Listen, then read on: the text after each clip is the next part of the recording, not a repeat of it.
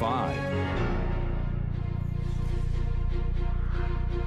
Breaking news, an Amber Alert has just been issued to help find a 15-month-old child whose mother is suspected of taking her from a Minnesota daycare center. Thanks for joining us tonight. The child was taken yesterday afternoon in Ramsey, Minnesota.